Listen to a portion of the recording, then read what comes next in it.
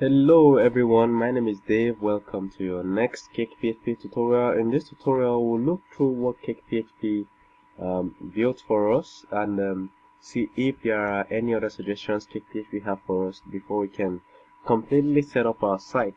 So we opened this site on a browser and we had this page. And first of all, Cakephp checked our PHP version, the current PHP version on our system, and it's 5.4.16 and this core.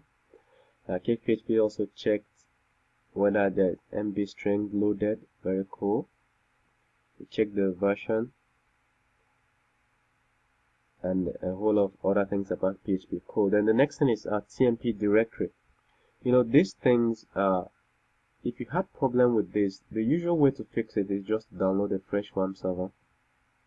Otherwise, if something is not loaded, Openssl extension or MB string extension or international extension, you would just go to your WAM server and click on WAM server, click on PHP and extensions. You look for it here. For instance, if we are going to search for MB string extensions, I'll quickly search for PHP_MB string here and click on it once, then restart my WAM server. But mine is loaded and it's working. Look at international extension and a whole lot of other things. So if Cakephp warned you about any of the extensions here not being loaded, you will quickly come here and enable them. Alright, the next thing we want to check out is Cakephp checked our TMP directory, and here is our TMP directory. Look at it here. It must always be writable. If it's not writable, Cakephp will complain. Alright, the next one is our logs directory is writable. Right inside that, we have our logs here where it saves all the errors on our site. It's writable and Cakephp is comfortable with it. File engine is being used for core caching, and that's cool too. Alright, you don't have to worry about this, but you could change if you wanted to use APC or memcached for your core caching. You go to config in app.php, config in app.php and change it. Alright, but the default is okay, which is file engine, and it's working properly. The next thing we want to check out on our page is warning us that Cakephp is not able to connect to database, and it's telling us connection to database could not be established, and this is the error. Now here's the problem. Not really a problem though. Cakephp, this is a warning, not really an error. You could design a site that doesn't need a database.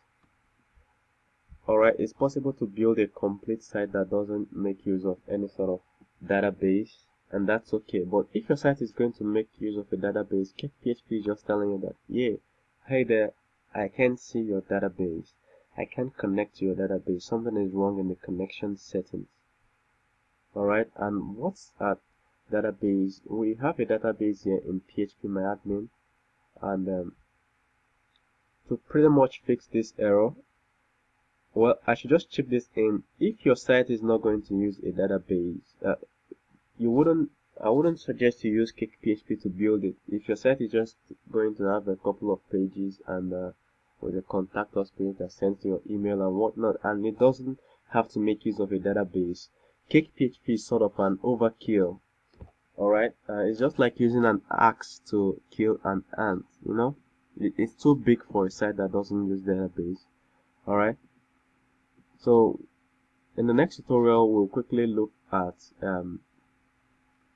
databases and how to connect our sites to a database.